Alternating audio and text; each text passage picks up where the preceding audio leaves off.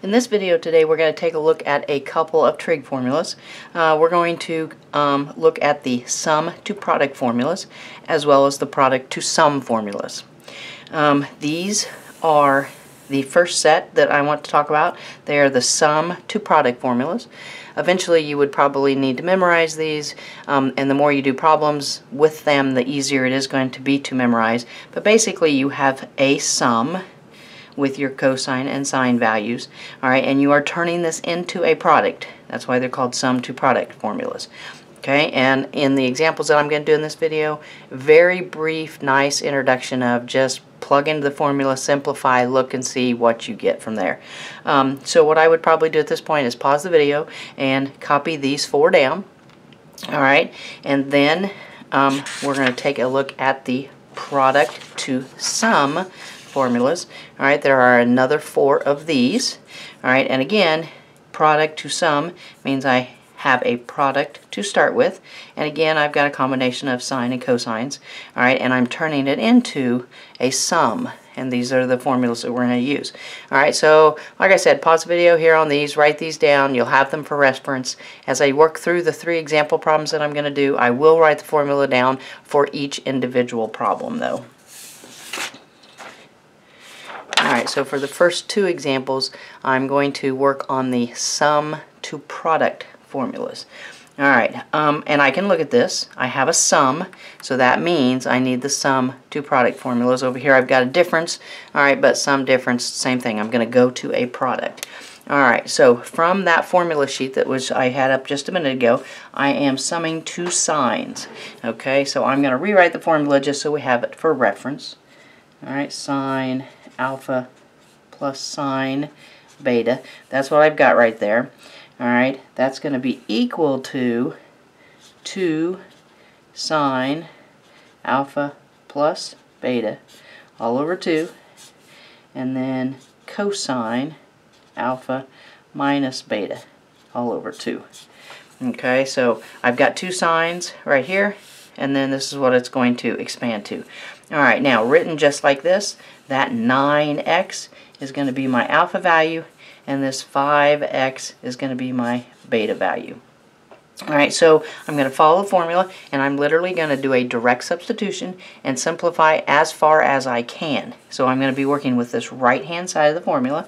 Alright, so let's go to black, so we're showing that we're actually working it out now. Alright, so my alpha is 9x, my beta is 5x. I'm going to have 2 times the sine of whatever I get when I add them divided by 2 times the cosine of whatever I get when I subtract them and divide by 2. So 2 sine alpha is 9x plus beta is 5x divided by 2. Cosine, my alpha is 9x minus my beta, which is 5x, divided by 2. Alright, now, like terms, I can add these, I can subtract these over here, so I can do a little bit of simplifying. 2 sine, if I add those two, I'm going to have a 14x divided by 2. Cosine, if I subtract those two, I'll have 4x over 2. Alright, we can go a little bit farther. I can simplify inside a little bit farther. 2 sine of 7x cosine 2x. Alright, I don't know the value of x. Alright, this is just a basic direct substitution, turning that sum into a product. Alright, probably one of the very, very first things that you would do when introduced to these formulas. Okay, so for my second example right here, again, I've got a difference here, so I'm going to be using those sum to product formulas. Alright, I've got two cosines. If you remember from that beginning chart that I gave you, cosine of alpha minus cosine of beta is going to be equal to a negative 2 sine, and then I'm going to add up my alpha and beta, divide by 2, and then cosine, I will subtract my alpha and beta and divide by 2. Alright, so there's the entire formula written out. Alright, so coming up here and looking, whatever your first value is right there, that's your alpha. Whatever your second value is right there, that's beta. Okay, so now as I begin to work this out, I'm only going to focus on the right hand side of the formula. I'm going to do a direct substitution, simplifying wherever I can.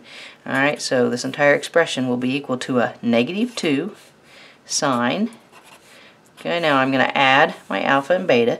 So 75 degrees plus 15 degrees all over 2 cosine my alpha, 75 degrees, minus 15 degrees all over 2. Alright, and here I've got all numbers, so I can do quite a bit of simplifying. Negative 2 sine, when I add there, I'll have 90 degrees on top, divided by 2. Cosine, when I subtract there, I'm going to have 60 degrees on top, divided by 2. Again, I can continue. Negative 2 sine 45 degrees, cosine 30 degrees. Now, depending on what the directions say, you might only have to go that far and stop. Alright, however, if they want an exact value for that product, both those values are on your unit circle, so you can use your unit circle and get those values off. So let's go one more for an exact answer here. Negative 2 sine of 45 degrees is going to be square root of 2 over 2. It's positive, it's in the first quadrant. Cosine of 30 degrees in the first quadrant is going to be positive. It'll be a 1/2. Okay, those values should be coming directly off your unit circle. Alright, doing a little bit of simplifying, I can cross out a 2 and a 2. So an overall exact answer, negative square root of 2 over 2. So just depending on what your textbook would happen to be telling you to do or finding, if they want an exact answer, you can go all the way down to there. Alright, but two very, very simple examples of a direct substitution. Just what they give you, plug it in, simplify it as much as you can, you've turned it into a product. Okay, now I would like to do one more example. Going the other direction, this one is a product, and I'm going to turn this one into a sum. Alright, so for starters, let's write the formula down that you would have gotten from the very first beginning part of the video. Okay, so if I've got a sine alpha cosine beta, the formula for that is a 1/2 times the quantity sine alpha plus beta plus sine alpha minus beta. Okay, alright, now again, in this order, this first value right here is going to be my alpha. The second value right there is going to be my beta value. Alright, again, I am just going to do a direct substitution here.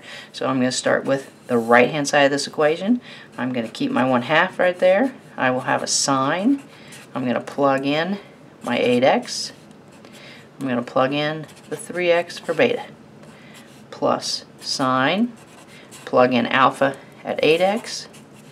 Minus beta 3x. Okay, anytime you can do simplifying inside, you need to do that. 1/2 times the quantity sine of 11x plus sine of 5x. Alright, and because we don't know the value of x, that's going to be as far as we can go on that. Alright, but just a straightforward implementation of that formula, taking the product, turning it into a sum. Alright, thanks for watching, and if you found the formulas and video helpful, be sure and give me a thumbs up and give me a positive comment. Thanks.